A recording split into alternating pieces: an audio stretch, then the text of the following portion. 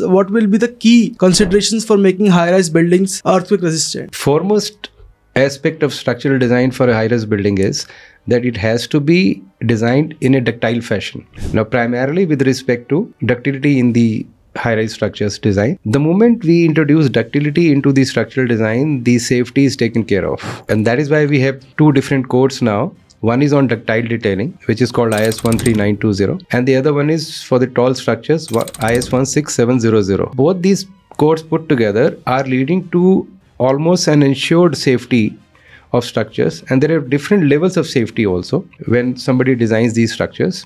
The foremost level, the highest level of safety is immediate occupancy, which is required for hospitals because there the services are pretty crucial, and that design is very elaborate and a detailed one. Requires a lot of effort to do that. So on that basis only we've been designing most of our structures.